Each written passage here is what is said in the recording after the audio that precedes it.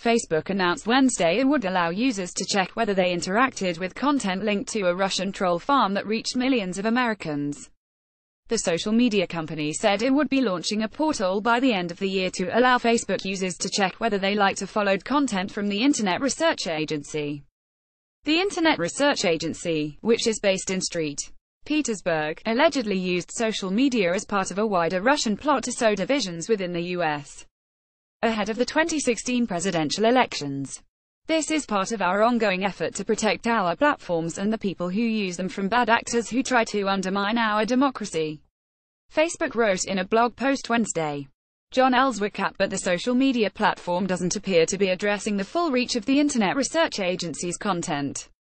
Rather than listing each time the troll farm's posts appeared on a user's timeline, the portal will only show instances of active interaction. Facebook has also failed to address whether it will show people if they were targeted by Russia-paid political advertisements, which reached as many as 150 million users on Facebook and Instagram.